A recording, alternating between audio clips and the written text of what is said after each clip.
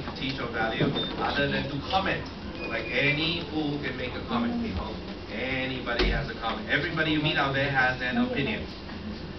So, know your subject before you stand in front of a group. Whatever it is you're teaching, whether it's accounting, or it could be even that program we were talking about in schools, you know, the study thing that you were talking about, the method, or maybe it's even being, you know, a storyteller. And that's wonderful, getting your whole body engaged.